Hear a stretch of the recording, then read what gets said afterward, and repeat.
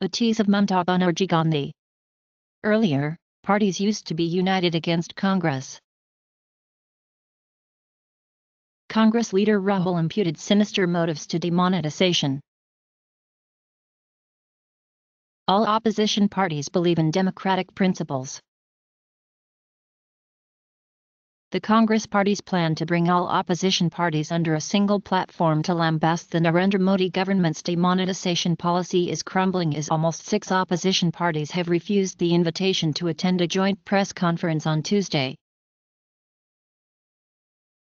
So, he devised this plan to keep your money in banks for 6-7 months to help the banks restructure debts of these rich people who finance his publicity campaign, he alleged.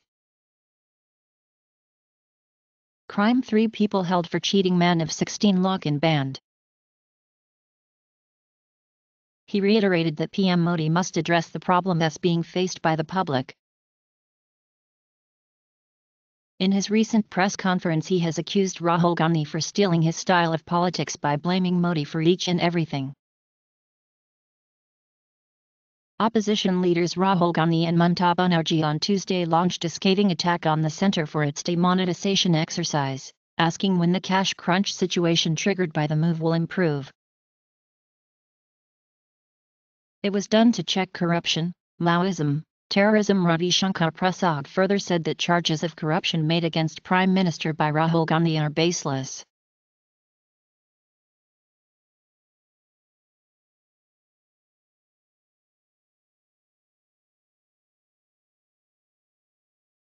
Thanks for viewing this tease.